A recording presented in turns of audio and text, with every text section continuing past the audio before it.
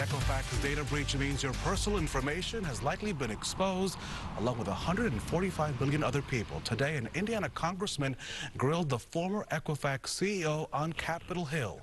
Today, Congressman Luke Messer questioned former Equifax CEO Richard Smith during his testimony before the House Financial Services Committee. Again, that Equifax data breach impacts millions of Americans, including 3.8 million Hoosiers. Have you ever met anybody who had their identity stolen, Mr. Smith? Yes. It's a pretty miserable experience, Yes. isn't it? It sort of destroys their life. So as we talk about big numbers like 140 million people, almost 4 million people in Indiana, it's really important to remember that these people are real people that have had their lives put at risk. Congressman, I couldn't agree more. I've talked to people at my church that work for us, Equifax employees, people in the community, my 3 daughters, my wife, my family. I understand the anger and frustration they're going through. Yeah. Your Social Security number is just one of the things that could be compromised thanks to that breach.